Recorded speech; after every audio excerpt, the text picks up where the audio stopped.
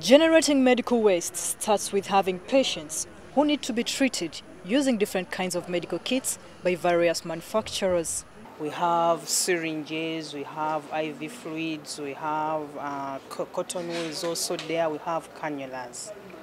Other medical waste includes used beds, mattresses and other operating machines. The manufacturer directs us on how to burn them.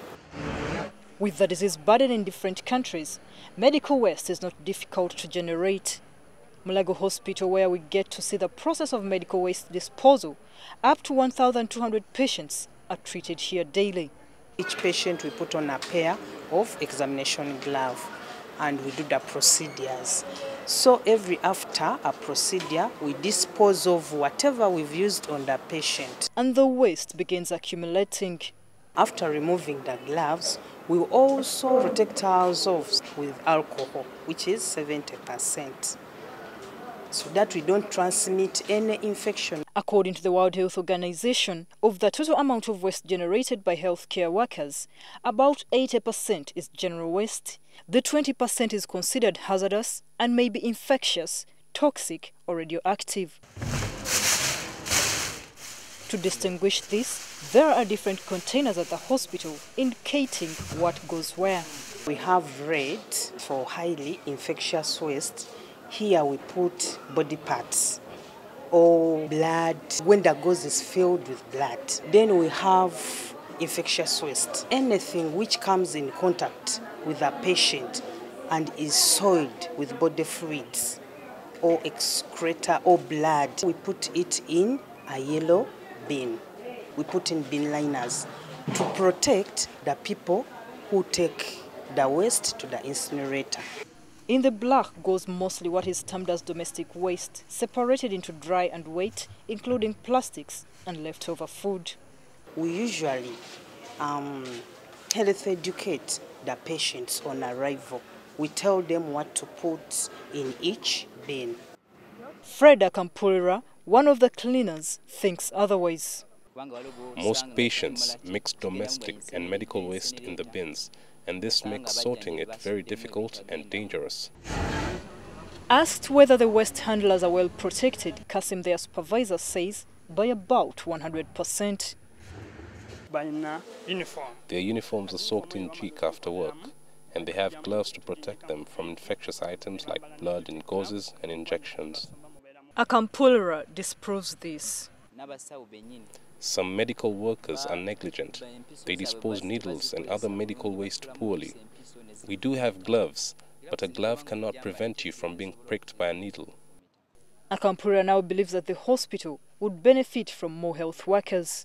Sometimes the number of patients overwhelms the doctors, and some of the patients' caretakers take it upon themselves to get rid of IVs and bandages, which mixes the waste.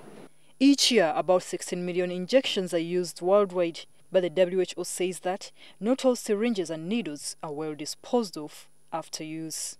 Sharp instruments including needles, syringes, disposable scalpels and blades, amongst others, represent 1% of total waste, but they are the main source of disease transmission.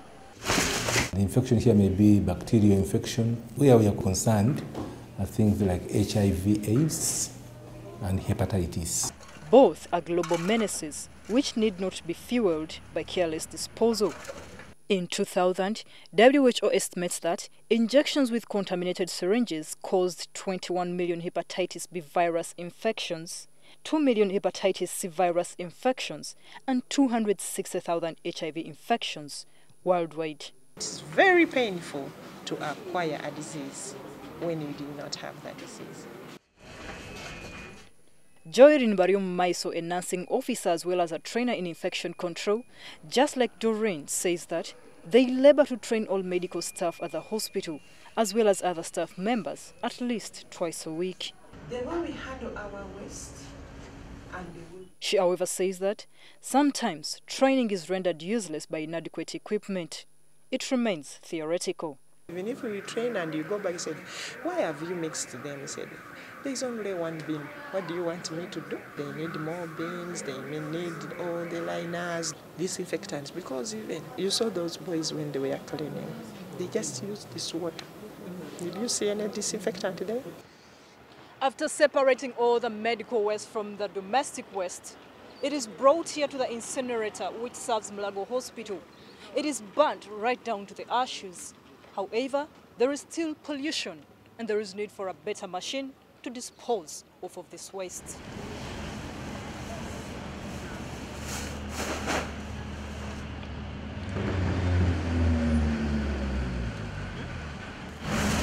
The incinerator is recommended even by the WHO. However, fumes from it often irritate nostrils.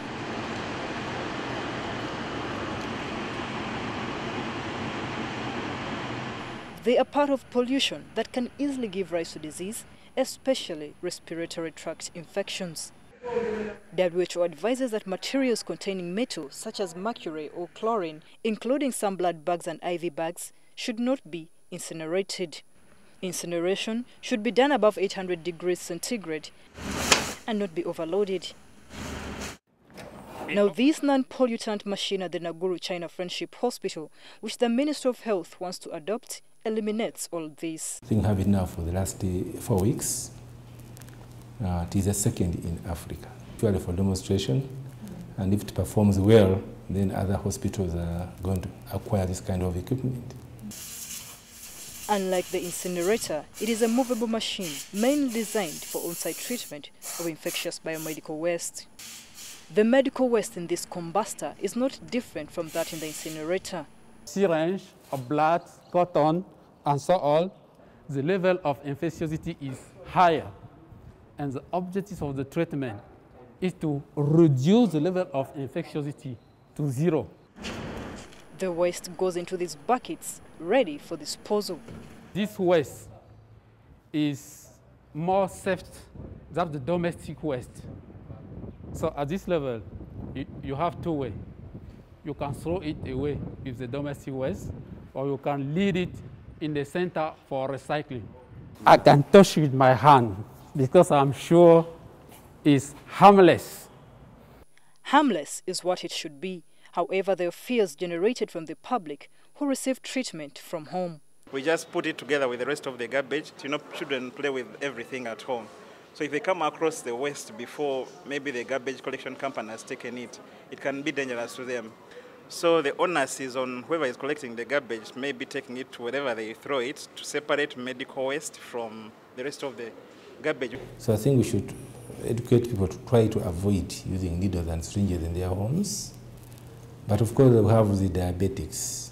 They are diabetics. Those need to be educated as how to dispose them. Smaller health facilities like clinics are also suspected of mixing waste. Meanwhile, research into new waste management technologies or alternatives to incineration is still ongoing, and countries are encouraged to adapt them when they are available. In the long run, it saves them from spending on preventable infections. Florence, NTV.